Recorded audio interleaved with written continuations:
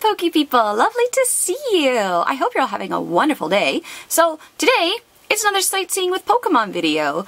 As you know, recently one of my best friends was visiting from Canada, and, well, I didn't get to spend as much time with him as I would have liked, but I did get to take him around a bit of Kyoto, so, that's what you're seeing today, and some SM7, Celestial Storm, Charisma of the Red Sky packs, because my convenience store didn't have anything else. So, without further ado, here we go!